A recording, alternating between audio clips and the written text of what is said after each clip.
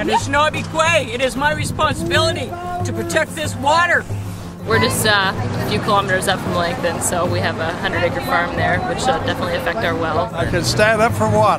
The whole social fabric has been destroyed in the last 2 years. We're going to ruin the best farmland for potatoes plus the water. 10% of the population of Southern Ontario depends on the water from that water table. What does water mean to you? Well, it's very sacred.